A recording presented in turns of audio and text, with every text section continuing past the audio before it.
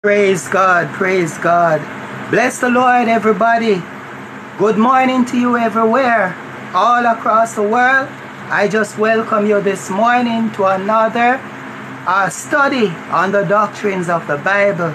It's good to know the Bible, and it's also good to know what the Bible teaches so that we can apply it to our daily lives. Hallelujah. The Bible is something that we should read meditatively.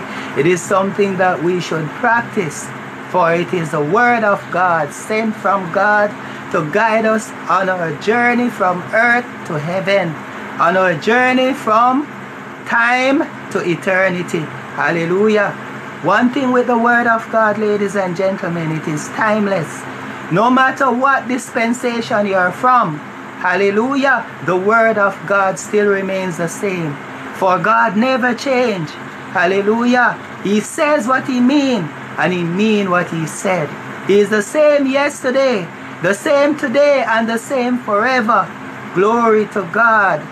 And we are just so happy to be a part of His family. We notice that mankind have marred the image of God by sin. The image of God that we were created in have been marred by sin. But thanks be to God, hallelujah, that God through His Son Jesus had brought reconciliation to man. And now our soul, which was carnally bound, now have peace within. We must have failed Him a million times in so many ways. Hallelujah. But God pities us, just like a father pities his child. Hallelujah. Glory to God.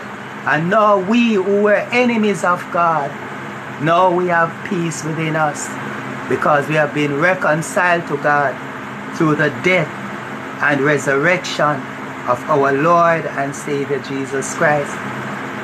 We're going to be continuing this morning on the doctrine of Christ. You want to get all my teaching on the doctrines of the Bible? You'll have to subscribe to my YouTube channel. Username is Pastor Adrian Young. If you don't know how to subscribe to my YouTube channel, you just go on my page, go on my TikTok page, and then you'll see the YouTube button. You just click on it, and it will take you right into my YouTube channel. You can watch all of my teachings on the doctrines of the Bible. I have several teachings posted there on the doctrine of the Bible. Go over, and you can also, follow the entire teaching series. What I normally do is I post the highlights. So when I finish this presentation, I'll post the highlights so that you can see what you will know what to expect when you go on my YouTube channel. Glory to God. I am not the most professional speaker that you can find. Good morning. Good morning, everyone just joining in. I'm not the most professional speaker you can find, but if you notice that my studies do make sense, they do make a lot of sense. So if you're willing to learn, and if you're patient enough to learn, just go over my YouTube channel and subscribe to the Doctrine of the Bible series. We continue our study on the doctrine of Christ. We study the doctrine. We give you an introduction to the doctrine and scriptures. We give you an introduction to doctrine. Then we give you a study on the doctrine of scriptures. We give you a study on the doctrine of God. We give you a study on the doctrine of angels. We give you a study on the doctrine of man. We gave you a study also on the doctrine of sin. And now we're doing a study on the doctrine of Christ. Hallelujah. Glory to God. So we're going to look today at His sovereignty, and we're going to look at His deity, and so on and so forth. So let's look at His sovereignty. The word Lord that Jesus is called establishes His sovereignty. Hallelujah. A glance through a concordance will reveal that the fact that Lord is one of the commonest titles given to Jesus. This title indicates His deity exaltation, and sovereignty. So he's the sovereign Lord. Deity. The title Lord, when used before a name, conveyed the thought of deity to both Jew and Gentiles. The word Lord in Greek, kurios, which is the equivalent for Jehovah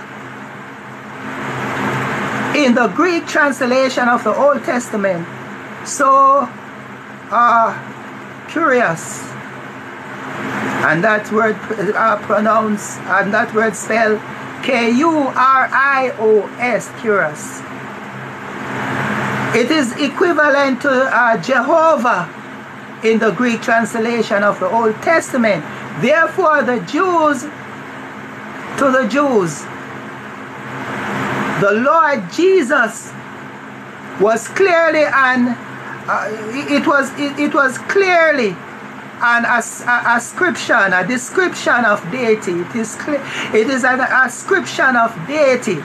That means deity has been ascribed to the Lord Jesus Christ, to the Jew, because from the word Lord is used to address Jesus. It signifies deity.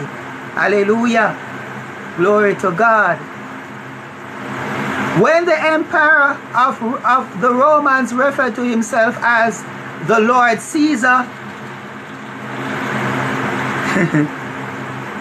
when he's referring to himself as the Lord Caesar and require his subjects to say Caesar is Lord, the Gentiles understood that the emperor was claiming divinity.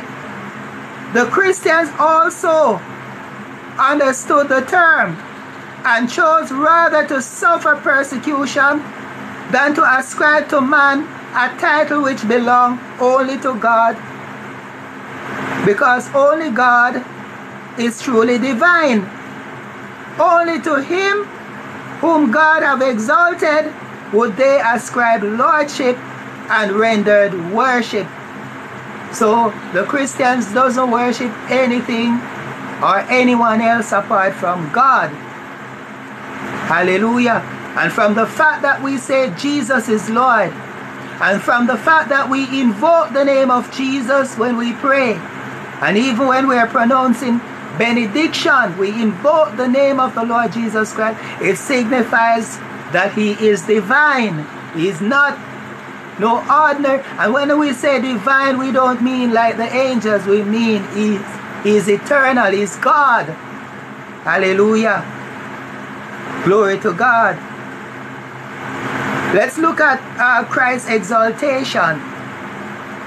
In eternity, Christ possesses the title Son of God by virtue of his relation to God. And we find this in Philippians chapter 2 and verse 9. In history, he earned the title. He earned the title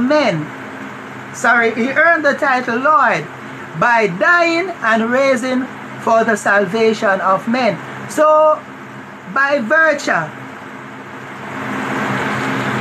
in eternity, Christ possesses the title Son of God by virtue of his relationship to God. And we see this in Philippians chapter 2 verse 9.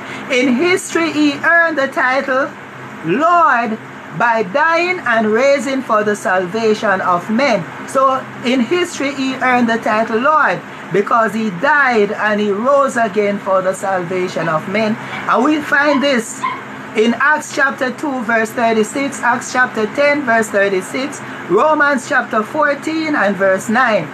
He was always divine by nature. He became Lord by achievement. To illustrate, a young man born into the family of a multimillionaire is not content with inheriting what others have labored for, but desires to possess only what he has earned by his own achievement. He therefore voluntarily relinquishes his privilege, takes his place as a common as a common worker, and by laborious effort wins for himself a place of honor and wealth. In like manner the Son of God, hallelujah, though he was by nature equal to God, voluntarily subjected himself to a sinless human limitations. By taking man's nature, became a servant to man, and finally died on the cross for his redemption. As a reward, he was exalted to lordship above all creatures, an appropriate recompense. For what better claim could anyone have to rulership over men than the fact that he loved them and gave himself for them?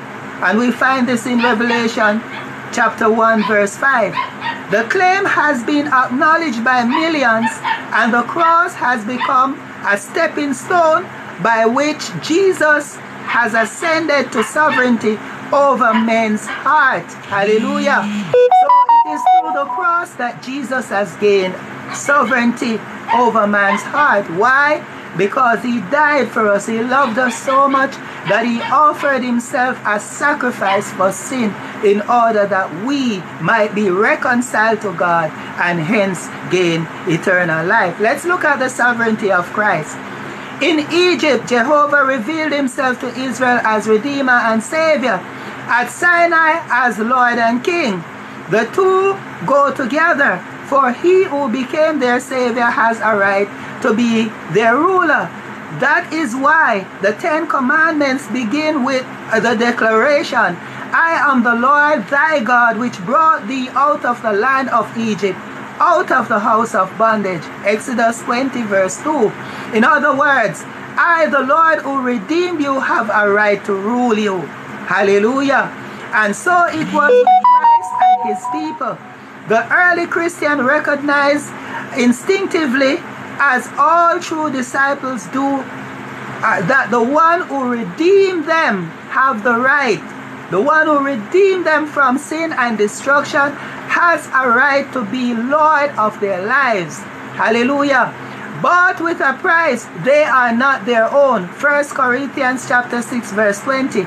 But belong to him who died and rose for them. 2 Corinthians chapter 5 verse 15.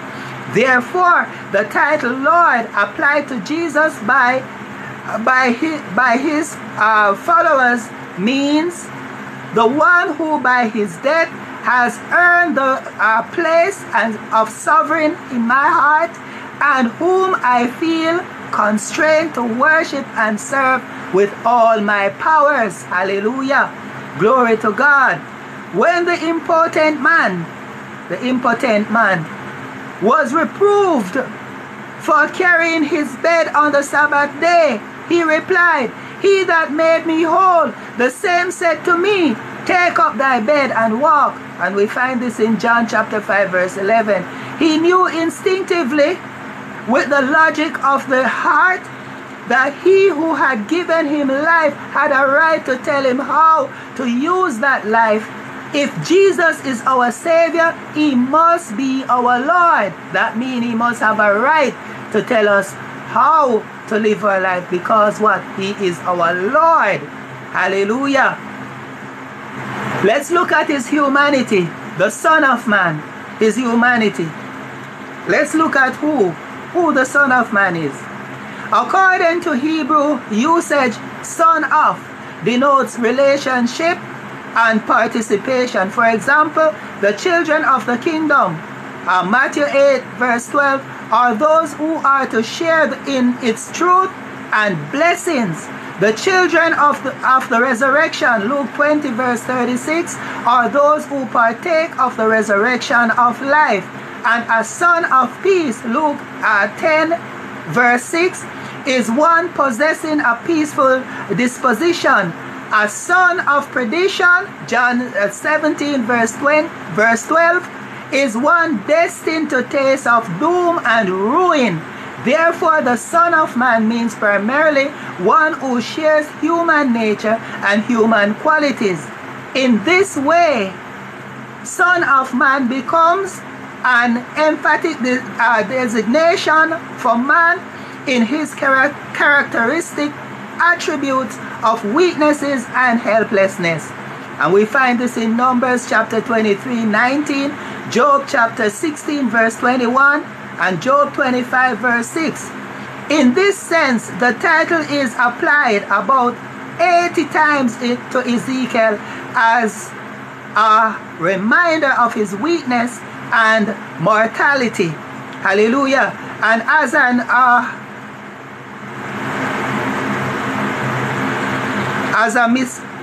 an incentive to humanity in the fulfillment of his prophetic calling. Hallelujah.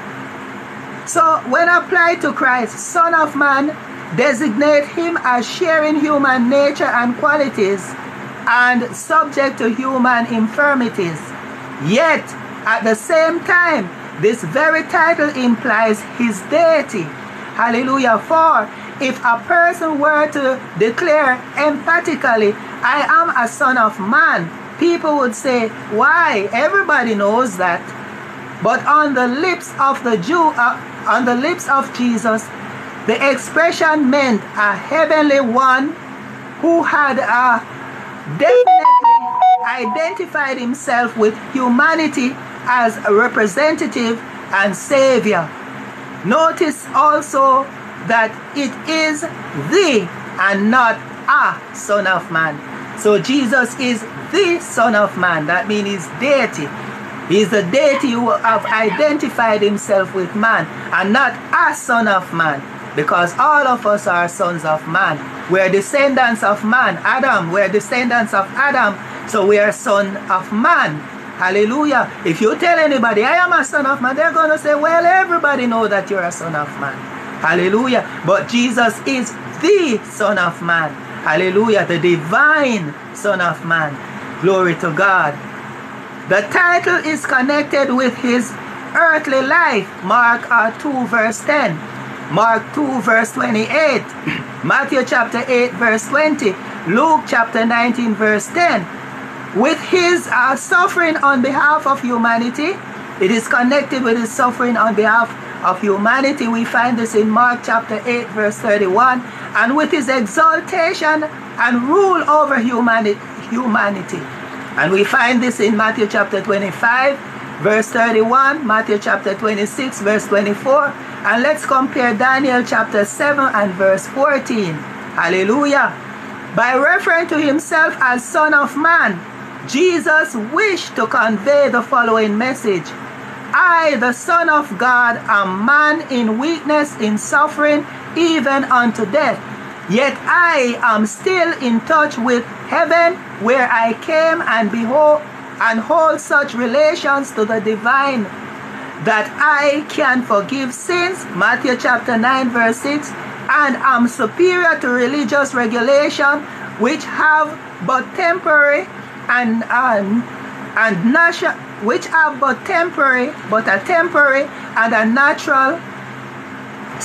national significance. Matthew 12 verse 8. This manhood shall not cease when I have passed through those last stages of suffering and death, which I must ensure for man's salvation, and to finish my work, for I shall arise and take it with me to heaven. Hallelujah. Whence I shall return to rule over those whose nature I have assumed. Hallelujah. So Jesus take our humanity to heaven. Hallelujah. And represent us there before God. So Jesus is our representative in heaven. That is the reason why we can appeal to heaven. And we do that when we pray. We have every right to do so, because we have a representative there in heaven, Jesus Christ, the Son of Man. Hallelujah. The humanity of the Son of God was revealed not to make believe. He is portrayed as actually suffering hunger, thirst, weariness, grief, and has been subject in general to the sinless infirmities of human nature. Glory to God. How did all this happen? How did all these apply? By what act or means did the Son of God become the Son of Man? How did he become the Son of Man? How did God become the Son of Man? Hallelujah. Hallelujah. What miracle could bring into the world the second man, who is the Lord from heaven? First Corinthians chapter 15, verse 47. Hallelujah. The answer is that the Son of God entered the world as the Son of Man by being conceived in the womb. By being conceived in the womb of Mary by the Holy Spirit and apart from human father. So his entrance into the world was a miraculous one. He came through the Virgin Mary without the help of a human father. That was miracle itself. So he became the seed of the woman and not an offspring of man. Hallelujah. So everybody knows that a woman don't have seed. Women don't carry seed. It is the man who carry the seed. Hallelujah. The women carry the egg, the man carry the seed. The women carry the fetus, the man carry the seed. Hallelujah. Jesus is the only seed of the woman that ever exists. Hallelujah. And he was the only one born without a man having sex with the woman to produce him. He came into the world through a miracle. He miraculously came into the world. So he became the seed of the woman, which shall crush the head of the serpent. Hallelujah. The serpent succeeded in bruising his heel already. He was crucified. But he was risen from the dead to crush the head of the serpent, meaning that he's going to utterly destroy the kingdom of darkness. That prophecy of the serpent crawling on his belly, eating dust, signifies that God is going to, it's a constant reminder of what God is going to do to the devil. He's going to bring his kingdom down to the dust. Hallelujah. Glory to God. And the quality of the entire life of Jesus is in keeping with the manner of his birth. He who came by the virgin birth lived the virgin life. Hallelujah. Perfect sinlessness. Hallelujah. The latter as great a miracle as the former. To live a pure virgin life. That is even a greater miracle than the former. He came through a virgin. Hallelujah. He lived the virgin life, which was perfect sinlessness. Hallelujah. And the latter perfect sinlessness is a greater miracle than even the birth of Jesus itself. Because no human being ever born on this planet that didn't sin until Jesus came. Hallelujah. Glory to God. And look at this. He who was born miraculously, lived miraculously, rose from the dead miraculously, and left the world miraculously. Everything about Jesus Christ was a miracle. Hallelujah. He was born miraculously. He lived miraculously. He rose from the dead miraculously. And he left this world miraculously. Everything about Jesus was a miracle. Upon the fact of the virgin birth is based the doctrine of the incarnation. John 1 and verse 14. The following statement of this doctrine is from the pen of Martin J. Scott, an able scholar. As all Christians know, the incarnation means that God, that is, the Son of God, became man. This does not mean that God was turned into man, nor that God ceased to be God and began to be man, but that But that remaining God, he assumed or took a new nature, namely human, uniting this to the divine nature in the one being or person, Jesus Christ. Hallelujah. true God and true man.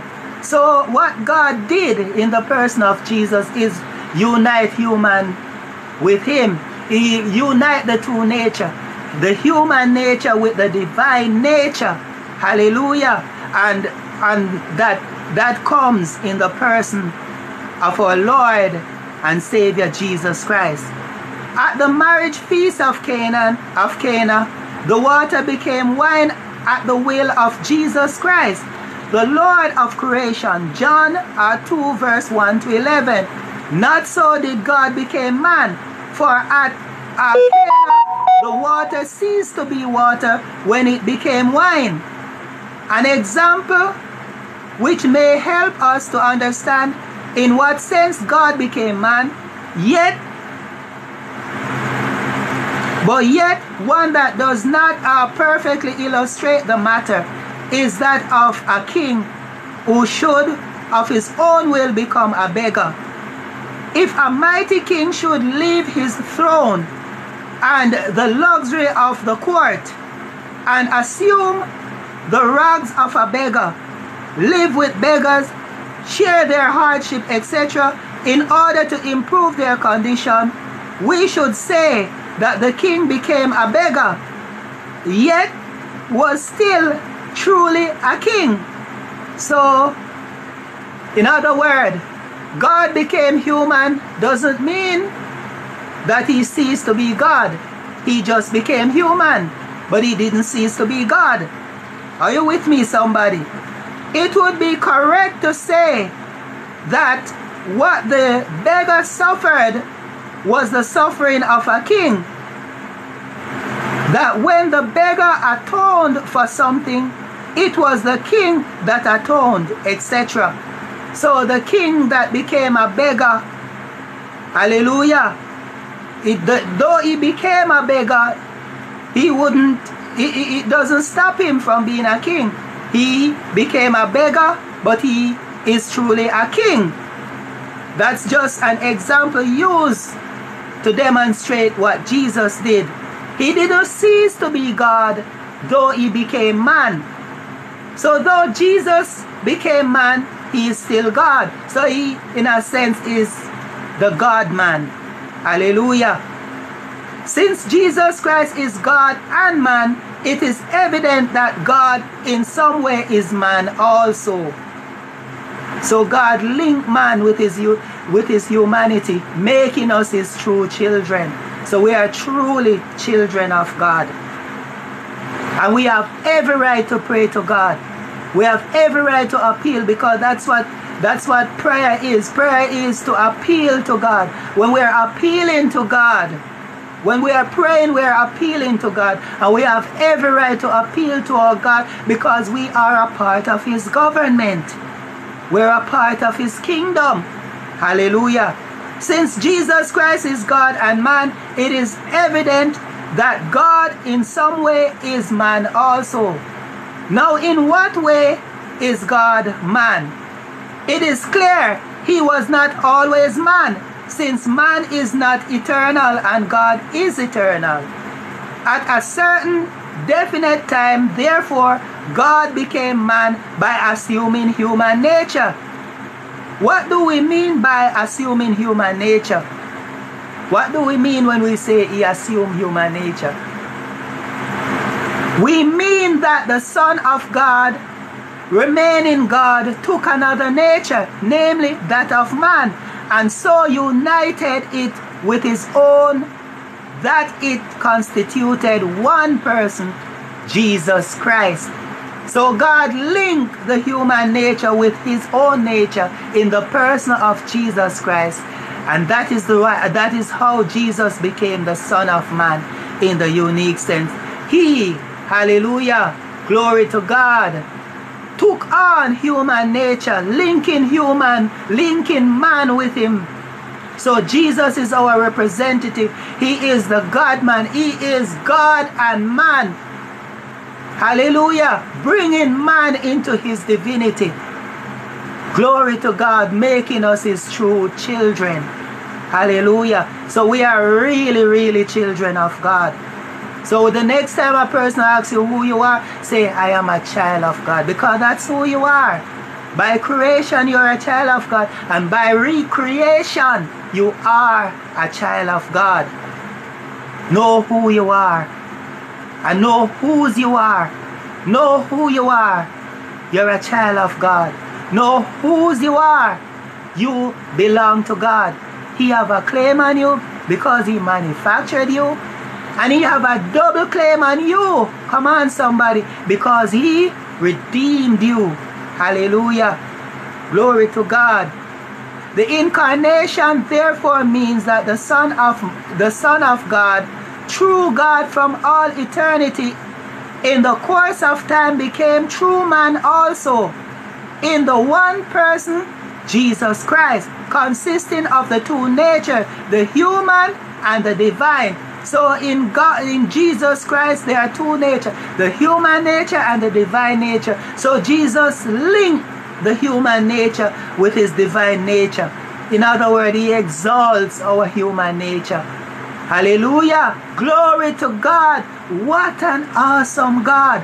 Instead of humiliating human nature, because human nature have been marred by sin, Christ exalted it by taking it on, linking it with his divinity. What a wonderful God he is. What a deep love God has for us. Hallelujah. There are mysteries all about us. Sorry? We cannot understand it any more than we can understand the Trinity. There are mysteries all about us. We do not understand how the grass and the water there are mysteries all about us. Everywhere about us we're going to find mysteries. Yeah? We do not understand how the grass and water which cattle live on are converted into their flesh and blood. A chemical analysis of milk shows no ingredient of blood in it. Yet the milk which a babe received from its mother's breast is changed into the flesh and blood of the child. The mother herself does not know how the milk is produced in her.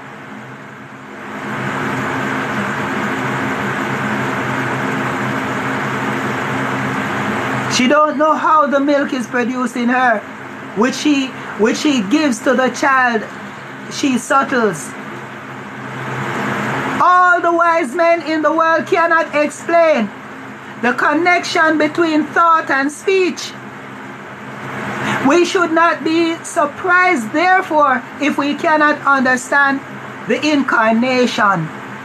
We believe it because he has revealed it. So we believe it because he who has revealed it is God himself. We can neither deceive nor be deceived. So the very person who revealed the incarnation theory is God Almighty himself. Because we of ourselves just can't understand how the eternal link mortals, hallelujah, with divine. He linked the human nature. He fused the human nature with the divine nature, making us true sons of God. Hallelujah, in the person of Jesus Christ. Hallelujah. Jesus is an example of what we all will be, because all of us who are believers will be fused with the divine, making us true children of God, and we shall shine like the stars for all eternity. So why did the Son of God become the Son of Man? Or what were the purposes of the incarnation? As we have already seen, the Son of God came into the world to be a revealer of God. He claimed that his deeds and words were God gained, were God guided. And we find that in John chapter 5 verse 19 and 20, John chapter 10 verse 38. Even his evangelistic work was a revelation of the heart of the Heavenly Father, and those who criticize his work among sinners thereby show their lack of harmony with their spirit, with the spirit of heaven. And we see this in Luke chapter 15, 1-7. He took our human nature in order to glorify it and so fit it for a heavenly destiny. That's exactly what he did. He glorified our human nature. He took on our human nature in order to glorify it, making us fit for a heavenly destiny.